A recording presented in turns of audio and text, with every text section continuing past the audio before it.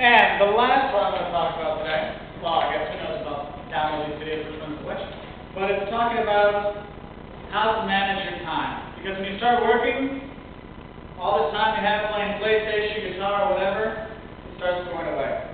Okay? Because you got your job to do, then you got to spend some time with your wife, and you got your kids out there, you want to meet your friends, so you got a lot of things going on. So what are you going to do? First off, anticipate when you're going to have more work. So if you're an accountant, you know February, March, April, you're going to be kind of busy. So maybe don't plan your vacations that time.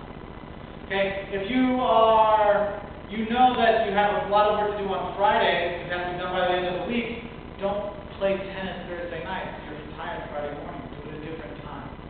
Okay? So anticipate your workload and schedule it around that. Okay? 2, divide your workload into manageable parts. Okay, you guys have lots of projects to do for school. If I say, okay, I need a 15-page paper. Oh! I love seeing your face when I tell you that at the beginning of the semester. Okay? But you need to realize it's not a 15-page paper. You can break it up. Oh, well, there's 3 parts. The history, the analysis, the recommendation. Oh, okay, so that's a little bit easier, 3 little things. Oh, and within the analysis, you can break that up. Oh, we can do a SWOT, the 5 forces, the key success factors.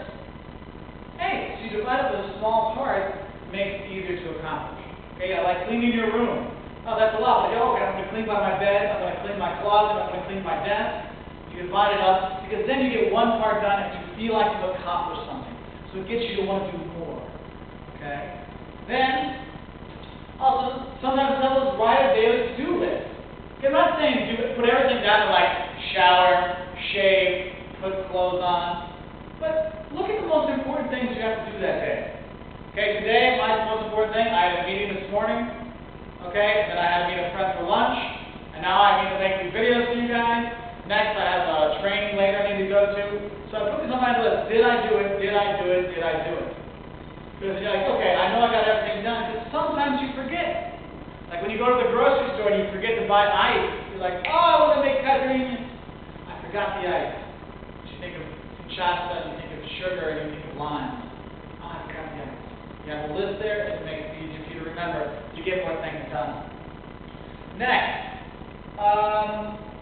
learn to delegate. Okay, when you're working, if there's things you can pass on to people, it's okay to have people help you. Okay? You can ask your friends, hey, can you help me with this? I don't have time. Alright, hey, this week I can't help you so much with yoga and presa, but next week I'll do it for us. Can we do something? Okay, at work, have your coworkers help you. You can't get the kitchen clean this week. See if you can change with your roommate and do it another time. Okay, something like that. Find a way to pass off, delegate your responsibilities so you have more time to focus on the more important things, like studying or working or whatever. And finally, don't procrastinate. If you got something to do, do it.